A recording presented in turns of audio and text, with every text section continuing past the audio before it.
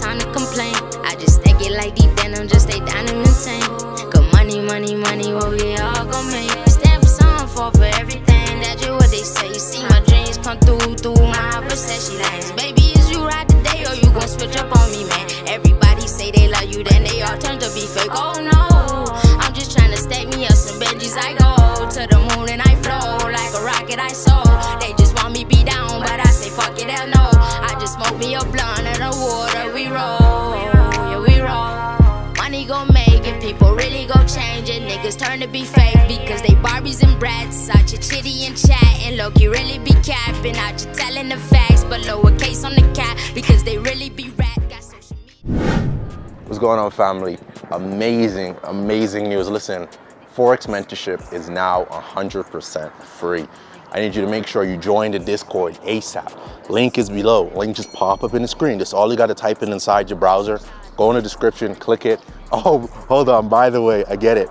You're probably wondering, where is Mr. Killer Markets once again? And listen, you guys are probably saying, damn, does this guy just record? If she pans this way, I'm recording in a bunch of people. People are looking at me, doesn't matter. No, listen, we're out here, we're living our life as you need to do. Stop worrying about what the fuck people think. Live life for you. Worry about what you're doing, worry about what you got going on. All these places I go and I take photos sometimes and some people look like, aren't you used? No, nigga, I'm not fucking used. I was broke. I was broke as fuck 5 years ago. Now we're living and I want to provide the same value for you all. On top of a mountain in Guatope, a lot of my girlfriends up here with me, they're with their boyfriends, so they're playing shy.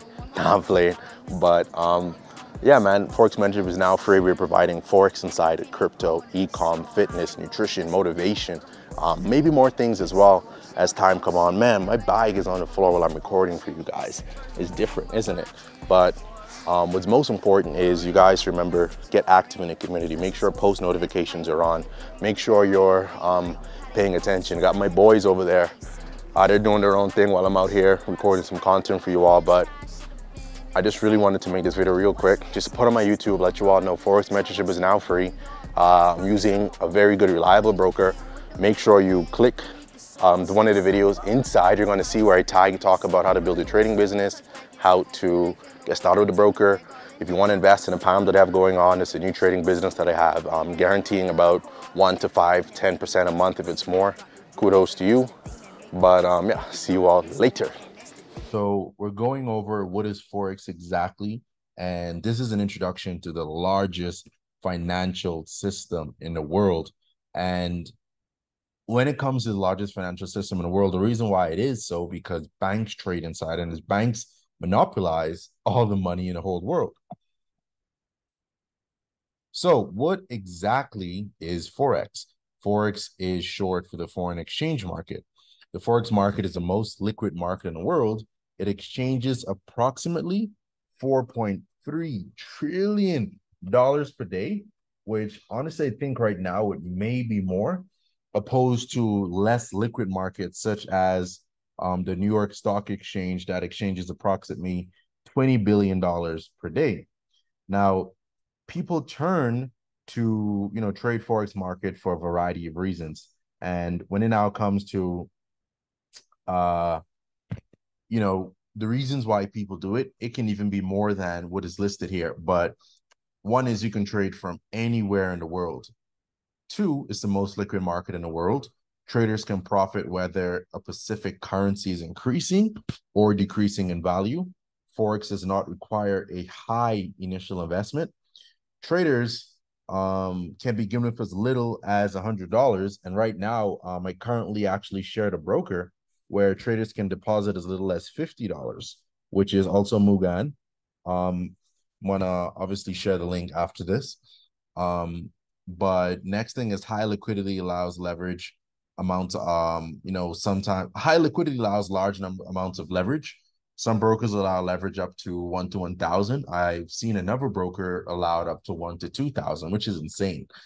Obviously, traders that choose the 1 to 2,000, I'm sure a majority blow their accounts, and there may be very few that actually do profit from the 1 to 2,000 leverage.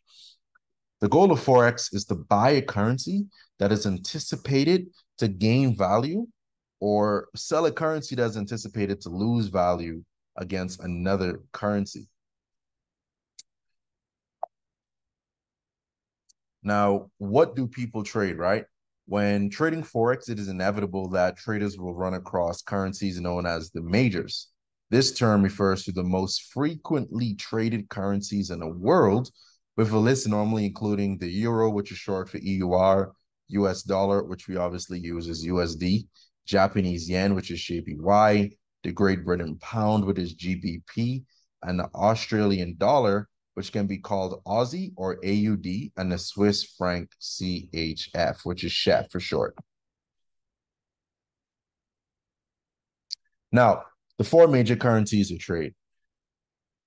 The Forex market opens up on Sunday. The time changes, so I don't want to give the exact time right now, just because when we have time change, when we have daylight saving, obviously the time changes when the market opens. So I don't want to give a time right now, but I'll give based on the sessions when it starts, right? So you have the London session, which starts at 3 a.m. Eastern Standard Time to 12 p.m. Eastern Standard Time. Then you have the New York session, which starts at 8 a.m. to 5 p.m. Eastern Standard Time. So just so everyone can know, 8 a.m. is known as London and New York crossover. Okay. This is when you would now meet. This is when now you would have maybe a little bit more volatility on pairs like GBP USD or even sometimes GBP JPY. Now, market conditions has changed so much since when I first started trading. And this is why I'm honestly working on a new course right now, just with how I maneuver inside the markets. As the O1 is still good, still the strategies, whatever the case may be, but I've learned more and learned how to adapt to the new market conditions. We have the Sydney session, which starts at 5 p.m.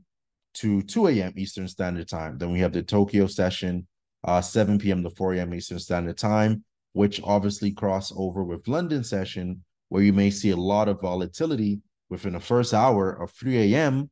to 4 a.m. with GBP JPY, right? Because this is when now the London market is open, and also the Tokyo session, which is where we have JPY running. If you all wanted to know that, of course. Now, during summer and winter months, from 8 a.m. to 12 p.m., London and New York session overlap. Like I obviously was explaining, you can see right here, 3 a.m. to 12 p.m. Now, how to be profitable at trading. I deliberately put this over here on the side. So everyone should actually screenshot this. It shows you your win ratio, right? So if you are 20% profitable and you have a 1-to-5 risk reward ratio, meaning your profit, your reward is 5 times more than your risk, which means like, let's say you have a stop loss of 25 pips and then your reward is 125 pips. That's a 1-to-5 risk reward. You could be 20% profitable, and at the end of the month, you're still profitable if you use a 1-to-5 risk reward ratio. Okay. Now let's take a look at everything else when it comes to this. You have 1-to-1, which you'd have to be 60% profitable in order to be profitable. So this is very important. Just screenshot that. Now, London session. It is a session that 99% of traders keep their eyes on, as London controls essentially the entire European market movements. Roughly 30% of all market transactions take place in the London session. The following is important to keep in mind when trading the London session, okay? You can screenshot this as well. Due to the London session overlapping with 2 other major trading sessions, if you remember, you could go back. We talk about the Tokyo session and the New York session, okay? This leads to a massive surge in liquidity, which can also lead to lower transaction costs as there will be more volume per user at that broker level. Transaction costs can be meaning like the commission or the swap that the brokers are charging, okay? The London session is known to be specifically volatile for the euro and the USD, which is EU, as there is plethora of European news that is released within a couple hours of the opening of the session. Most major movements that occurred during the London session also carry over into the New York session. This is super important to make note of, like I explained with GBP JPY and GBP USD already. So the best times to trade EU and GBP USD is during the overlap of the London and New York session. Price action may slow down and trades start to change as the European traders close their trades and take their profits. Remember that. Now, the New York session, oh man, my favorite session just to trade gold in, right? This session begins at 8 a.m. EST, and this is the most traded session among traders, okay? Now, amongst all Forex traders, to be honest, New York session, and a lot of you may already know this. So, is primarily due to the influential market news that makes market moves occur during the session. The most commonly traded pair during the session is USD JPY and Euro USD, as well as gold sometimes. But now looking at the Forex prop firm statistics, you have US 30 and gold normally traded during this time. It's funny. A lot of people probably definitely still trade USD JPY, but when it now comes to the statistics from the prop firm, we have information that gold and US 30 is one of the most traded pairs during this time. Now, the following is important to keep in mind when trading the New York session. And the reason why I made this so detailed is because I want everyone to understand this. And just because of the mentorship we're offering inside the Discord for free, I want all of you to be aware of certain things. So screenshot this as well. Major news is released in the beginning. Sorry, I was just putting some of my clothes in a dryer, family. Just came back from a tour. But every major transaction in the world involves the US dollar. But if you all are keeping with the news, you all now know about BRICS. And let me see if Milton is still on this call. All right, cool. Milton, I don't know if you heard about BRICS, Brazil, Russia, India, China. I don't remember what S stands for. It was my first time hearing about it. Damn. Okay, cool. I'm gonna drop some information on that inside the Discord as well. But so they're basically, I don't really want to make this call about this, but they're basically pulling away from the US dollar, right? And it's basically an acronym for the 5 leading economies: Brazil, Russia, India, China. I can't remember what the S stands for, but it might be South Africa.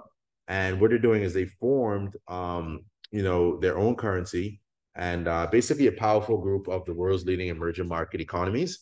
And what they do is they're supposed to aim to provide peace and development, and I think maybe some other things that they're talking about. But now they're going to be trading with their own currency, or maybe Chinese. I don't remember exactly, but it won't be trading in the US dollar anymore. So that's major. But let's go back to this. So when any major news comes out which affects the USD, anything that is directly related to it will move drastically. So the New York session begins to majorly slow down after 1 p.m. EST, and there's almost little or no movement Friday afternoons. So that I definitely don't enter a trade a Friday afternoon unless I'm swinging a trade and I just hold it, okay? There's almost, already talked about that part. Let's go on now to Tokyo session. The Tokyo session is often referred to as the Asian session because the Tokyo is the final capital of Asia. And Japan is the 3rd largest trading center in the world. And the Japanese yen is the 3rd most traded currency, partaking in 16.5% of all Forex transactions. Now, I believe that this will increase because of BRICS, like I already explained, about everything that's going on now with China, and they're pulling away, and I believe Japan will follow, but I don't know yet, but I do believe it will increase. Overall, about 21% of all transactions take place during the session. The following is important to keep in mind when trading the Tokyo session. The most commonly traded pair is USD JPY, but based on Forex prop firms, GBP JPY is traded more than this pairs with their firms. And this is obviously, Forex prop firms have a lot of traders all over the world doing challenges, doing their free challenges, doing paid challenges, live accounts, etc. The Bank of Japan has been known to inject massive amounts of government printed money into the markets should they feel their currency is getting too strong. This has caused the markets to move 2,000 pips within 20 minutes in the past, which I have experienced myself.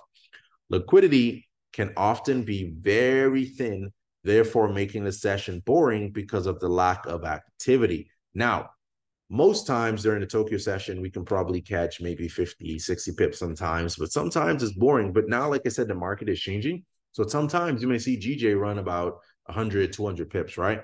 But it is more likely to see movement in Asia Pacific pairs like AUD USD, NZD USD, opposed to pairs like GBP USD when it comes to the Tokyo session, because it's out of the London session, which is GBP, and it's out of the New York session, which is USD. So most action takes place early in the session due to major economic data that is released. The AUD USD is known to make larger movements during this time, which is a very slow pair. So here's a recap. If you're looking for times of major volatility, then look for times when two sessions overlap. Also note, trading on Fridays and Sundays can be a costly venture. A lot of price traps happen on Sunday, and obviously the same thing on Friday when the market is closed. All to remember, I want to go over this later because the mentorship is free. I'm going to be mentoring everyone for the year for free inside of Discord. That every Friday, the first Friday in every month is NFP. Now, the Friday, what we have coming up, because today is Saturday, the 29th of April, and Friday coming up should be May 5th or 4th, if I'm counting correctly, because tomorrow would be May 1st, maybe, or Monday would be May 1st. But that Friday would be now NFP, non-farm payroll. This would be volatile. You don't want to be trading money if you're a beginner. You just watch and observe, mark up, or open up a demo account and take a trade. But don't risk your live money, man. It's not worth it, right? Because slippage is real, especially if a prop firm account. Now, like it says right here, past can often go one way Sunday and completely reverse come Monday. So if you do make money on Sunday, get the fuck out of that trade and be prepared for Monday, all right? Same case for Fridays. Never hold a trade for the weekend as you're exposed to gaps in the market. Come Sunday when markets open due to news announced when the market is closed for the weekend. Price is always moving, even when the market is closed. This is why we have gaps, okay? We don't have jumps, we have gaps. The only exception is if you plan on swinging a trade for an extended period of time and it is a part of your strategy, okay? Now, the three type of analysis. Traders often break down the analysis of the charts or Forex pairs into three different categories: technical analysis, fundamental analysis, or trader sentiment. Screenshot this. This is important to read for you to understand the three type of analysis, because you want to be implementing all, not just one, not just two, all. This is very important, okay? Now, here we also talk about what technical analysis use. I also want everyone to screenshot this as well. We have trend it follows, support and resistance, and oscillators, okay? I've been trying to join the Discord. It won't let me. Brother, message me on whatever application you have me on, Instagram or Facebook. I'll personally send you the link. Probably I need to update it on the website just so the link is new. The link may have expired, but I will update that for you, my friend. Support and resistance and oscillators. Now, I don't use oscillators, but obviously a lot of persons use this. We have the RSI, the MACD, and obviously the RSI is very popular. I used to use it. I think I still have it on one of my phones, but I don't use it. It is a very good indicator, but I just don't use it. Let's move on to the next one. You also have volume-based indicators, which a lot of persons do use. We have strength-based indicators, which is also the ADX indicator. I talk about this in my previous course. I will also do a training on how to use that indicator as well. We have volatility-based indicators, and these indicators basically monitor fluctuations in currency pairs or instruments by comparing the current price to historical values. Also make sure to screenshot this as well. Now, momentum-based indicators, okay? These are used to determine the strength or weakness of a trend as it progresses over time. This is like the RSI and the MACD, like I already explained. And a lot of persons obviously use the moving average as well, okay? Now, technical analysis using live data. how to review a currency pair. The reason currency is quoted in pairs is because you are simultaneously buying one currency and selling the other. Going long versus short. This is very important to understand. Long basically is the term used for buying, and short is a term used for sell. Long means you're buying the base currency and selling a quoted currency. And going short means you're selling a base currency and buying the quoted currency. Bid/ask price. This is very important for you to understand as well. Majority of the time, the bid is lower than the asking price. The bid price is the best available price the broker is willing to buy the base currency for in exchange for the quoted currency to sell to the market. The ask price is the best price at which a broker is willing to sell the base currency for in exchange for the quoted currency, okay? This means the ask price is the best available price to purchase from the market. The spread, this is super important. When you hear spreads are high, means you need to stay the fuck out of that market, okay? A spread is simply the difference between the bid and the ask price. So as you can see here, you see the bid price is the best available price for the brokers willing to buy the base currency for an exchange for, to sell at the market. So when you look at it, you would normally see two lines. The colors could be any color, so I don't want to say a specific color, but you would see a line at the top and a line at the bottom. The line at the top is the sell line, and the line at the bottom is the buy line. So whenever you're about to enter the market, you're not going to enter the market at the top line. You're going to enter at the bottom one. When you're looking to sell, you're not going to enter the market at the top line. You're going to enter the market at the bottom one, okay? So types of charts. We have line charts. These allow you to view overall trend quickly due to their smooth plotting. Position traders use these most often to see where price may head down the road. Then we have the bar chart.